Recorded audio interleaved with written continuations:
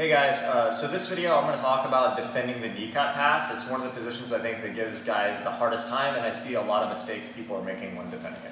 Basically, like three of the main ways the guy's going to get around your guard is either he's going to go around your legs, which is more like a Toriando or a leg grab. He's going to go under, which is more like a stack or like double under pass, or he's going to trap your one leg in between his legs, which often goes into a knee cut pass. Sometimes it can be them going to half guard.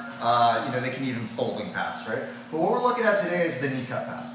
So the most important thing for me, just similar if you watch my guard retention video, I'm always trying to keep my knees tight, okay? So when he starts trapping my leg, I really want to keep this knee tight to my body, right? One of the most common mistakes I see people make is when this starts to get trapped, they drop this leg low, making it much easier for the guy's knee to go through. Pretty much every attack you're going to do, most of the basic traditional attacks from your guard, you need your leg out. If I want to do a triangle choke, I have to have my leg free.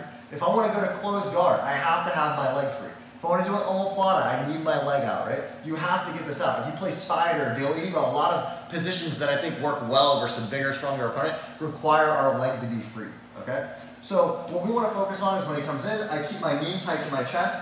I like to have my knee in front of my arm here, like this. That makes it hard for him to get it to the floor, right?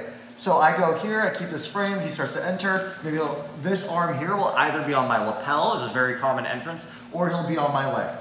If he's on my lapel, I focus on keeping this frame tight. I'm gonna frame both hands, one on each shoulder, and I'm just gonna loop my foot over to lasso. All right, you don't need to be super flexible to do this. It's about framing. I see a lot of people grab this sleeve too early and then they can't get their foot up, right? We want to frame with our hands, keep our core tight. This foot comes over and now a little push allows me to bring this back out.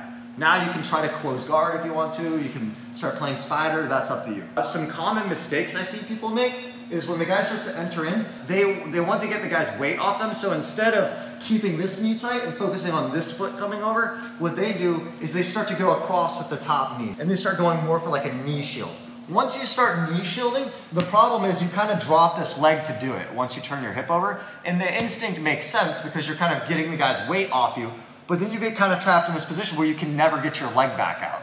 The other one, it's not so much a mistake, it's just a difference in style, is as the guy comes in, they start to go reverse de la hiba.